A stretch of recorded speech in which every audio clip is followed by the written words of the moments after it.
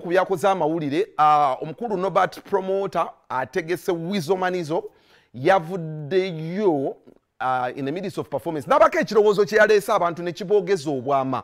Now abazze bakula mukimanyi bulungi twali tubaddeko ne bandi nga Eagles Production ne Golden Band. Eagles Production ene yalimu ba Misa Kisemakula. Just imagine a band that had Misa Kisemakula, Ronald Mayinja, Maureen Nantume, Irene Namatovu, Hilda Man. Man, you just imagine. But these guys are one of the wealthiest artists in Uganda. So there has to be something ekyali mu group zino. There has to be something. Waliwo ekyanjawulo ekyali mu kubeera mu kibiina kino. Nti we baabeeranga mu kibiina kino. Maybe we baagenda kati kuba kati you see Grace Khan. Grace Khan obwomu tasobola kujjuza lugogo. Naye Grace Khan, Jovan Luzinda, Bettina Namukasa, Carol Nantongo, Henry Mwanje. I just imagine these boys are together and they are saying, okay, we are the this band. Era tugenze kalisizo. Abantu bajja kujja. Kubanga omuntu aba amanyi nsasula omuntu walo gwange ngenda laba gundi ne gundi ne gundi. Those are some of the beauty that came with being with the band. So Norbert wano yasizide n'agamba nti mwana Grace Khan oli yala enaku zino olaba buli kadde n'okaba ne bakusondera bagundi ne bakuyamba nenga oli muyimbi alina music wakabi. So ye ngalowooza singa mukkiriza ne muzaawo. Just imagine the headline nga amawulire gakedde ku makya mutuyise ku press conference. Golden Band ekomyewo. Golden Band kununo nga abayimbi Jovan Luzinda. You know, you've revived it. Just imagine. So these are some things byalowoozezza era we yayimiridde ku stage n'akibasaba. Is it applicable? Gwe kiki okirowoozaako andaba? What would be your idea on this anyway? So compare ku generational promoter no but on this matter. So President, that generational promoter, ekinyumiriza wana akaseera kano Joba Luzinda jangu. President, njagala kino kigende mu history nga kitandikidde wano. Ndajene Carol Nantongo aliwa. Ajje Carol jangu. Kino kyenjogera kigende kina kye kigenda okulivayivinga. Jangu tufaayo. Generational promoter atayogera tosigalayo. Manyi ffe tugenda okufuga endongaawo yokujja. Manyi tuli ku mpewo. President, njagala ogende mu byafaayo nga agenda okulivayivinga band music. Bano abayimbi boolaba y'endongo esinga okukola ssente mu Uganda. Mwe mbawo magezi gaabwereere mwegatte. Ngamba obumu muddemu mulivayivinga band music. Ebyo mulimu ebya solo music temugenda kufuna ssente mu Uganda. Abasajja ba lutaaya ba message baluna mu bagagga kubanga beegatta.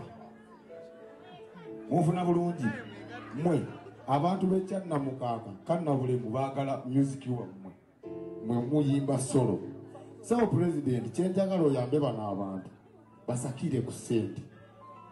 Bano ne bwe banoononyezayo milioni 5 oba akawumbi baddemu bakole bandi.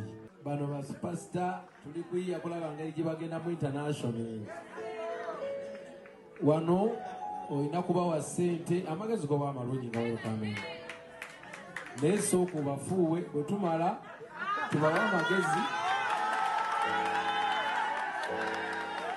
ajja kubawa n'omugagga. Bwe tumala tujja kubulira engeri kiki kye tuyiiya. Bandi, ekigambo band, even now we tuli band. Kitegedde. We should not categorize music moyo band. Bakola music mulungi. They are good musicians. Just because ekigambo nti mukole group. Use that kind of a language. Okay. Sirigirire katona nyo. Togenda nze ndi mukusakira mmwe. President yoyo kyalina okwogera kubasa byakawumbi. Mbere serious. Kitufu mukolere wamu nga bwagamba.